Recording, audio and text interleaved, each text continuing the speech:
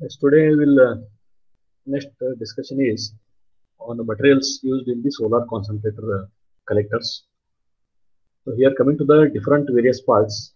So earlier also we discussed with definitions, which are the various parts of a concentrating collector.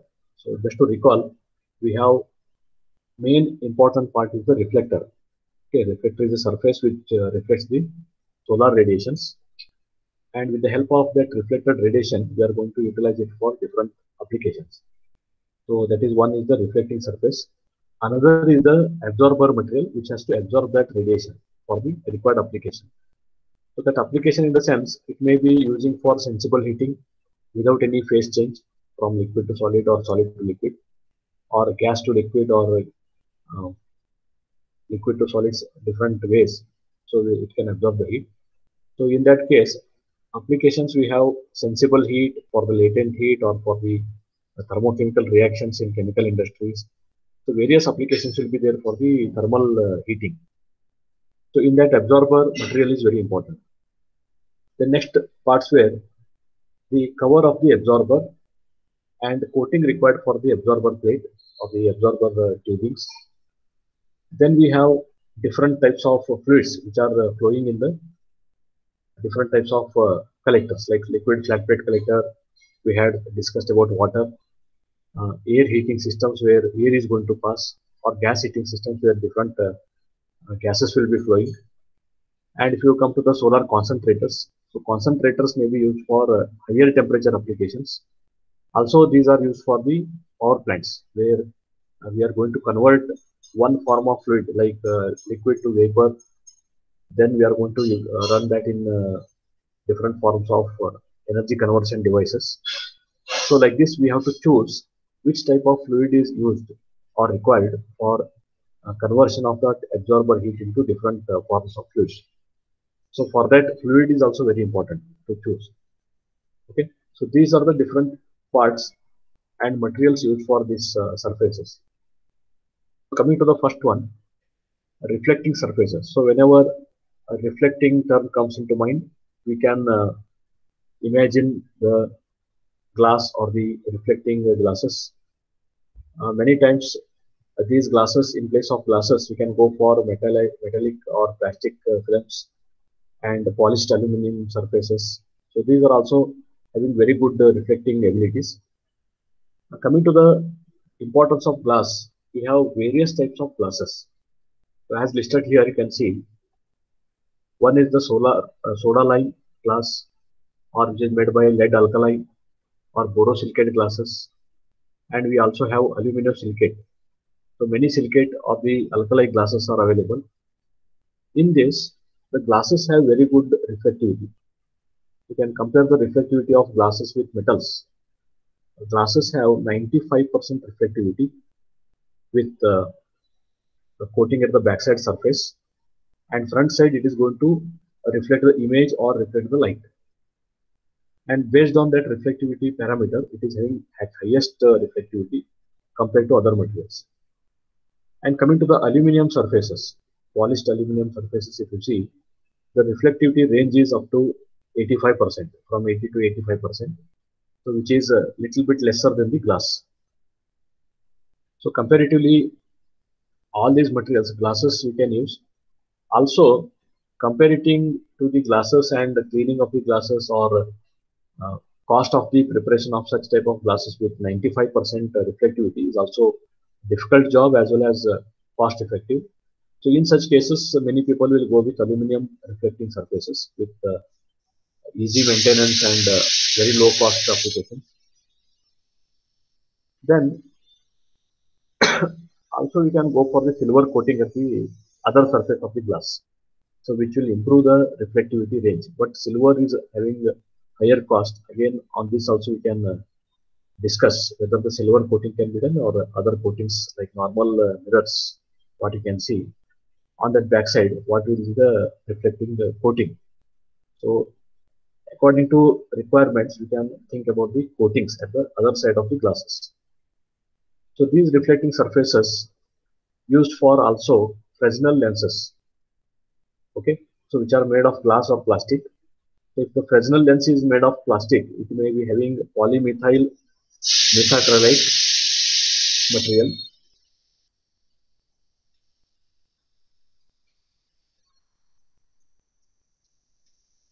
And also because of this plastic materials, the advantage is even glass also, it is both are having antioxidant in nature or resistance to oxidation.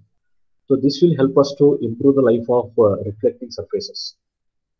Okay, because solar collectors, if you see, it is not having a life of 5 or 10 years. It may be having minimum of 20 years, and the life can be improved depending upon the materials used also. It should be anti-corrosive or antioxidant in nature. Next type of material is very important is absorber material. So we have more cost for both these reflecting and absorbing surfaces.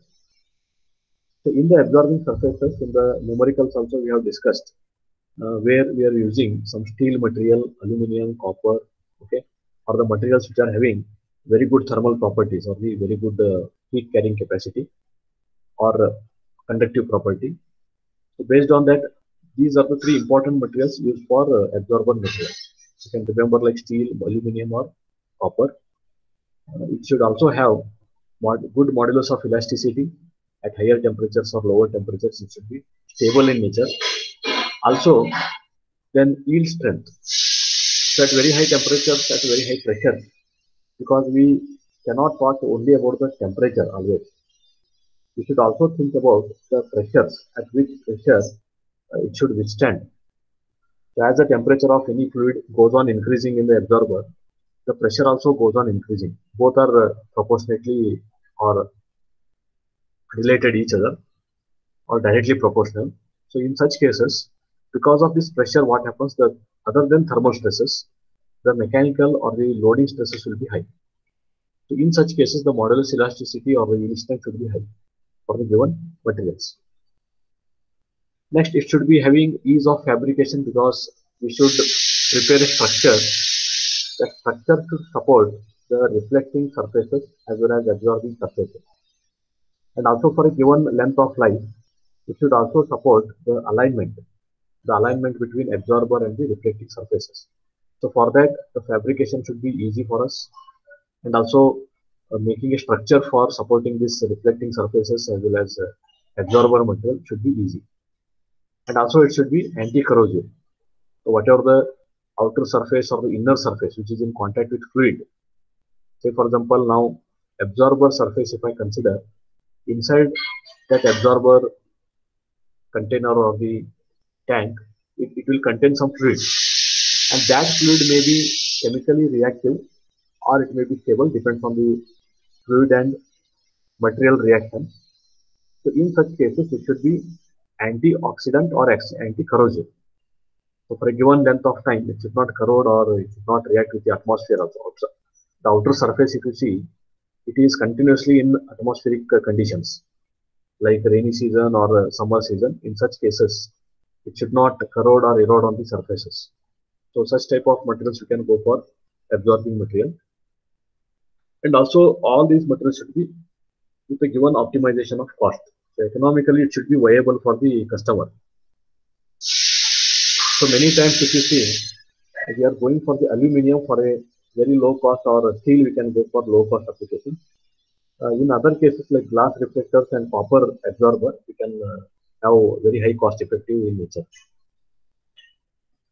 Next, you can see always there will be a cover for a absorber material. Like in flat plate collector, we have seen glass covers, or in compound parabolic reflector, we have seen the glass tube inside which there is a metal tube, and that metal tube is a absorber tube. So that covers can be used as a glass or a made up of plastic. Okay, and also you can recall here the transmittivity and the reflectivity or the absorptivity. So here for the glass or plastic material, the absorptivity should be high. Sorry, absorptivity should be less because it should be transparent in nature. It should transfer the given wavelength of radiations in a given wavelength range, and also it should transmit highest value of light or the the value of the transmissivity should be very high, near to 1 or 100%, near to 100%. It should transmit the radiation from reflector to absorber plate. But in a reverse way, if you see absorber plate or the absorber tube, once it is heated up, the loss of the absorber tube or the loss of heat should be very less. So in such cases, it should have a very less losses. It should maintain the proper wavelengths inside the cover, and also the radiative or convective losses should be reduced when the heat is transferring from the absorber plate to the outside with higher wavelengths or different wavelengths. So for that wavelength, it should be having very less transmissivity and absorptivity. Okay, so these parameters we have to take care while selecting the absorber cover materials. The next is absorber surface coating. So this also we have discussed in depth in liquid flatbed collectors, the selective surfaces or the selective coating. So many materials we have discussed in the liquid flatbed collector. Same materials also holds good in concentrating collectors. Also, it should have higher absorptivity of coating, okay, and also it should also increase or it should have more heat gain. So for that purpose, we have to go for different coating of the absorber plate. Even you can directly go for the black coatings or the selective coatings with different materials, or you can go for the paints, fused vitreous, and porcelain materials. The porcelain elements of the coating we can have, so that it can have maximum absorptivity with very less reflectivity. Okay, because absorber should not absorb the energy and also reflect back. It should have very less reflectivity. In the same case, it should have maximum absorption of the radiations. Next, coming to the last part, because here we are focusing only on the absorber and reflectors, because these are the two main entities which are responsible for absorbing maximum solar energy.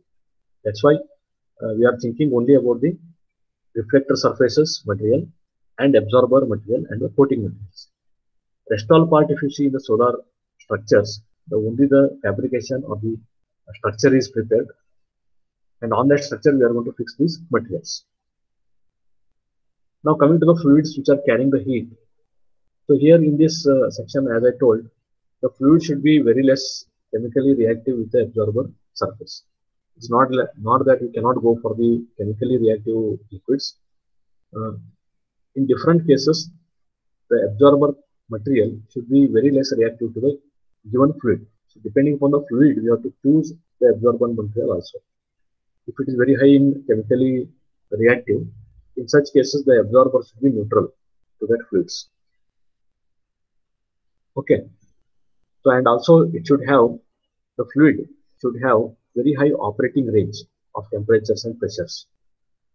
Then only the absorber material or the absorber container can withstand the given pressures or temperatures. Also, the fluid will be stable. In that case, the reactions will be very less between the absorber and fluid.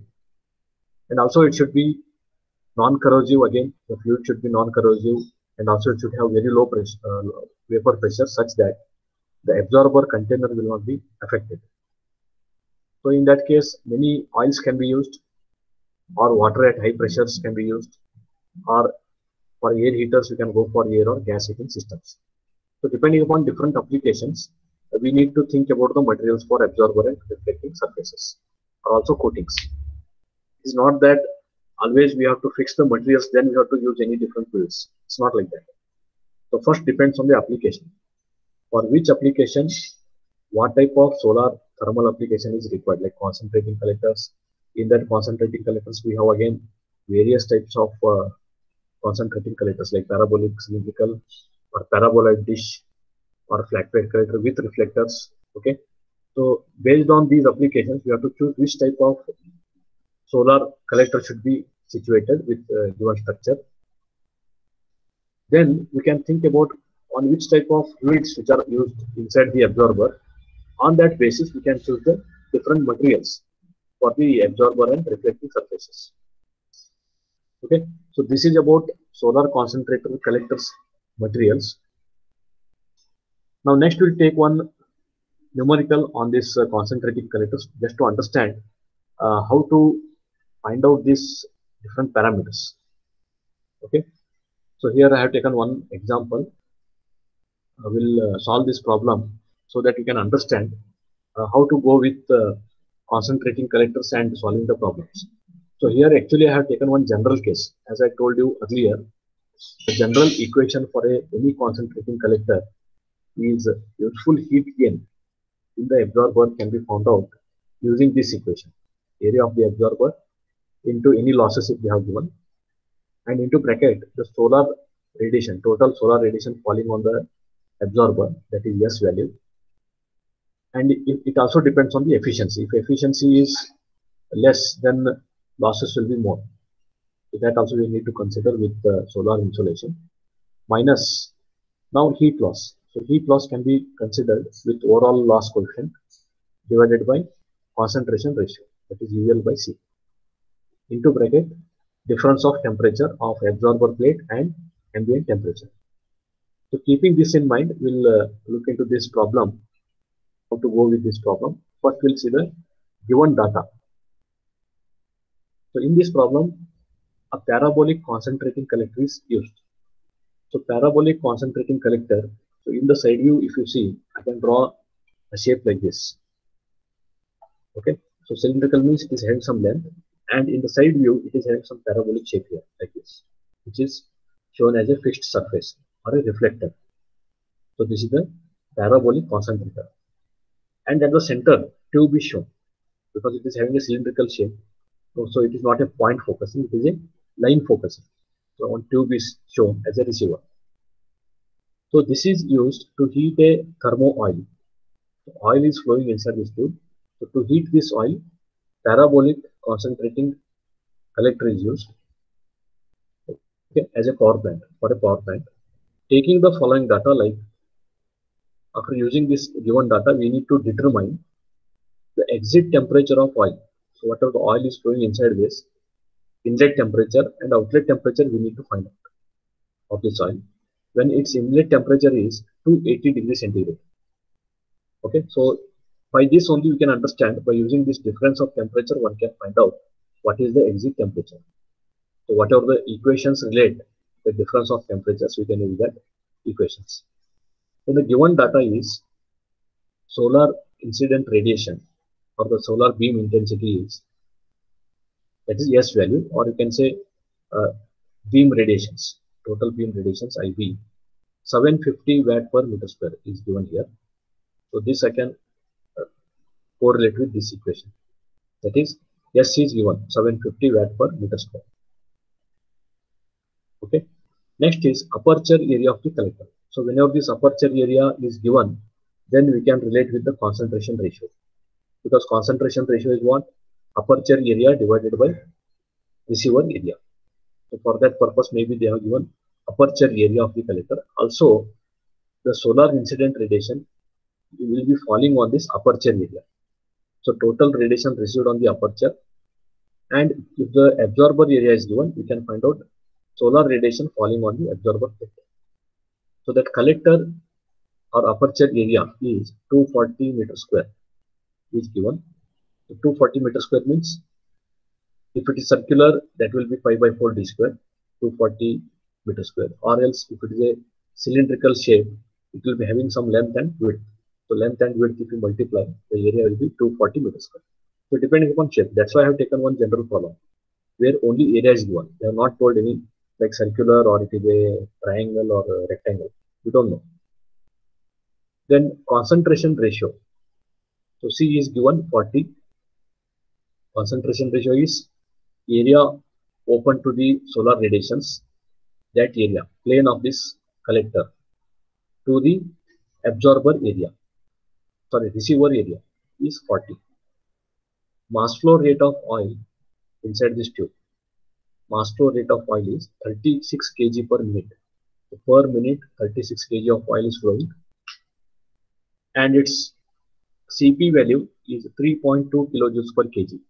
Oil CP value. Now we can just understand the equation which relates the heat carried away by oil, that is MCP. Then here delta T. So like this one imagination will come into picture now. Okay, the equation which relates the heat gain by fluid using mass flow rate Cp and two different temperatures means mCp delta T also I can use. Next is ambient temperature is also given. So that is nothing but Ta, 30 degrees centigrade is given. Next is overall loss coefficient is also given, that we can say it as UL, total heat loss coefficient, 8 watt per meter square degree centigrade. So this is due to radiation, convection or conduction. Altogether, overall loss coefficient is 8 watt per meter square degree centigrade is given. Then heat removal factor is given. So as I told, if the efficiency or heat removal factors are given, you have to multiply with the given equations of the parameters. So heat removal factor is around 0.96, means the total heat will not be used for the heating the soil. So around 4% of the heat is lost because of the heat removal factor.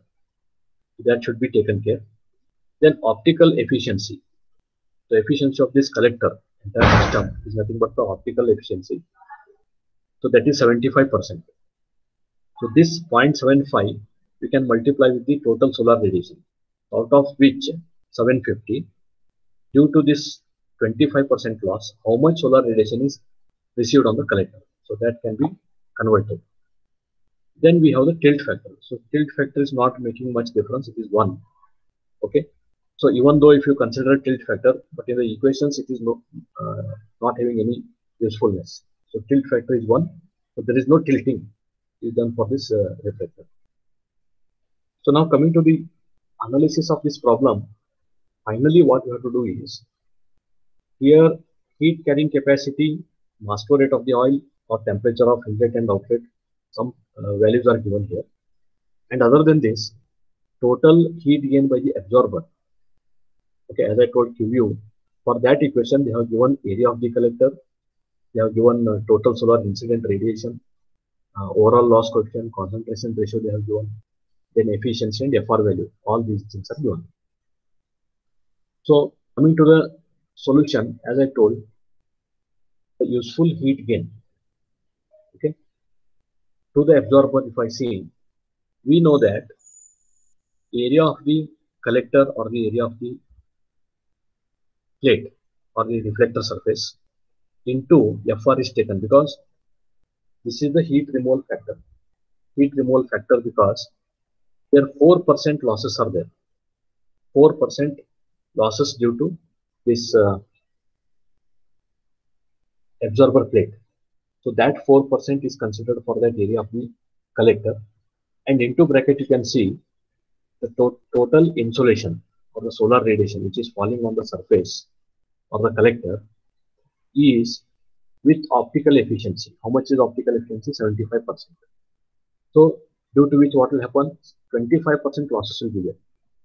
So solar radiation, 100% solar radiations are not falling on the absorber plate. The meaning is 25% losses are considered. So to consider that, 750 watt per square is the total solar radiation into this efficiency value you have to multiply. Then only what will happen? The effective solar radiation which are reflected back from the surface will be this value, 750 into 0.75. Then minus, so this is the heat or the radiation falling on the surface. The heat lost for the given area and the FR value, that is FR into AP into UL. UL is given 8. Yes, how much is the given value? 8 watt per meter square degree centigrade. Okay, so that is UL value. Concentration ratio is 40. That is also given. Then difference of temperature. So as in the main equation, if you see this main general equation, temperature difference, what you have to consider? The plate temperature and the absorber temperature, sorry, ambient temperature, TA. So plate temperature and ambient temperature, this we are considering for flat plate collector, air heaters, concentrating collectors, all types of collectors, this difference of temperature is the same. So coming back to this, now we have to take for plate temperature. So plate temperature is nothing but, here we have assumed the absorber plate itself is transferring the heat to the liquid. you can consider the inlet temperature itself as the plate temperature or plate mean temperature.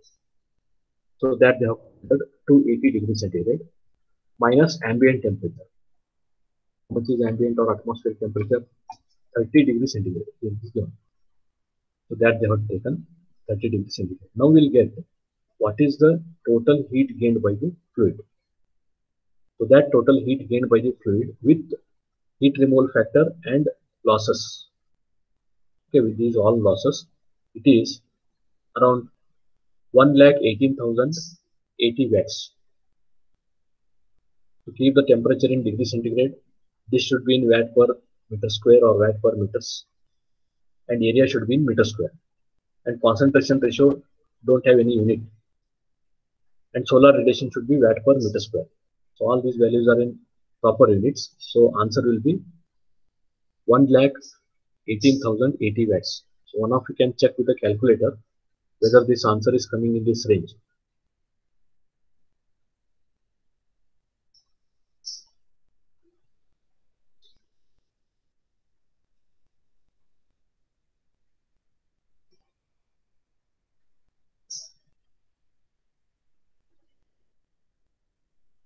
Any difference in the value?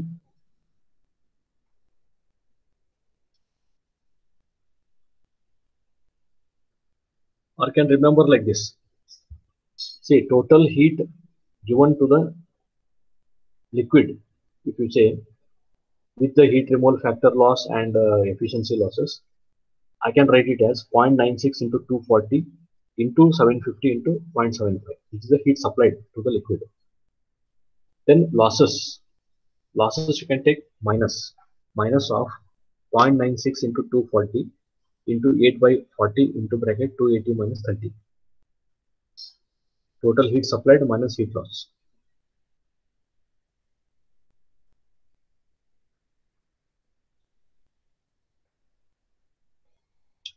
Okay, next step is, as I told, in the problem they have mentioned mass flow rate, Cp value of the liquid, okay, and inlet temperature of the fluid like this.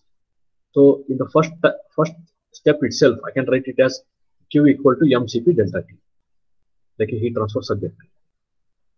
If I write Q equal to mCp delta T, in that equation we have outlet temperature as unknown, that is exit temperature as unknown, also this Q as unknown. Okay, so to find out that unknown Q value, later you can go as a second step to find this QU by solar collector. Then you can substitute that QU value. Okay, so like that also it can be done. Or else you find out QU value first. Then using this QU and heat balance, means the heat available in the absorber or to the fluid is equal to this mCp delta T, heat carried away by the liquid. Means supplied heat, gained heat. If you equate, then easily I can find out the outlet temperature. That is nothing but mCp T0 minus Ti. So in this case, I will take again QV value 1,18,080 watts equal to mass flow rate is given. See here, mass flow rate is given in minutes, kg per minute, but we always need in kg per second. So to make it in seconds, 36 by 60 is taken here into Cp value. So Cp value is what they have given, 3.2 kg per kilojoules per kg. So kilo you have to consider. So once it is given in kilo, always you have to multiply with 1000. Then it will be in 3200 joules per kg. Okay, so kg we are not changing. Kilojoules we are changing into joules. So that is 3.2 into 1000 will be 3200 is Cp value of the given oil. Into bracket T0 minus inlet temperature of the oil. Inlet temperature of oil is how much? 280 degrees centigrade. Okay, so that value is considered here. Now substitute and get this outlet temperature of the liquid.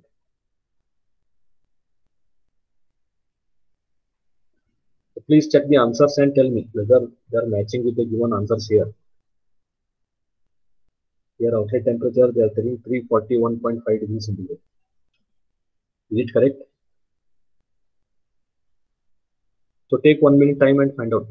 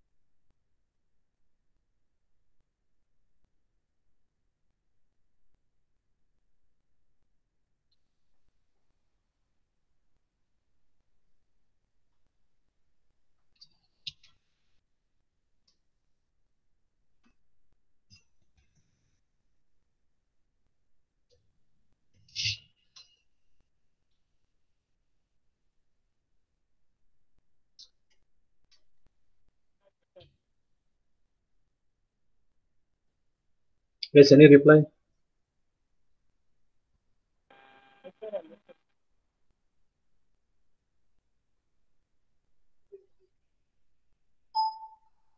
Have you understood the problem?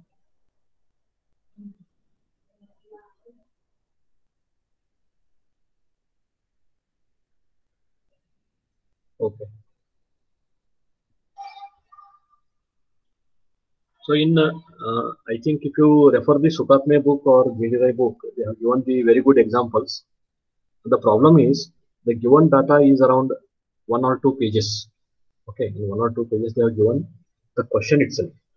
Such question they have printed in 1 or 2 pages. And solution in that solution what they have done, other than this finding the outlet temperature or useful heat gain, and they have extended for finding different parameters. So in one question itself they are asking around 6 to 7 parameters. Okay, so in the books they have solved around 4 to 5 pages if you refer the problems. And also I feel in the asking in the exam or test and typing the questions for two pages is very difficult. Or even though if you answer the questions, the marks carrying for the IA test is very difficult for 6 marks or 10 marks even. At least those questions should be asked for 20 marks total. So maybe in exam we can ask, but making the question paper or the answers and covering the 20 marks for a given time is very difficult. So that's why you can take those examples in part by part, like this finding only heat gain and outlet temperature, or you can go for finding the CP value of the oil. The same problem what I can do, I can give find out or determine the CP value of oil. In that case, what I'll do, I'll give remaining values like outlet temperature of oil I'll give. Then you can easily find out the CP value of oil. And depending upon that CP of oil, you can also tell which oil can be used for that application. Okay, that all depends. So the same example, I can go for finding other parameters also. Like I can tell you using this heat loss, find the radiative heat loss or convective heat loss. Okay, depending upon that. Yes. Now I think this is the end of unit 3 or module 3. I think we'll stop the class at this moment today because we'll not start the fourth module. So if any doubts are there up to this third module, okay, so please come with the doubts in the next class. So once we clear those doubts from module 1 to 3, then we'll start with the module 4. Okay. So from module 4, it is having thermal storage devices. Then PV system, it is completely different from solar collectors. And then in the last topic, fifth module, we have economics. Okay. So these remaining two chapters are completely different from this solar collectors, so solar geometry, and introduction to this solar energy. Okay. I'll stop the class here. Next class we'll go to the third module, which is completely different.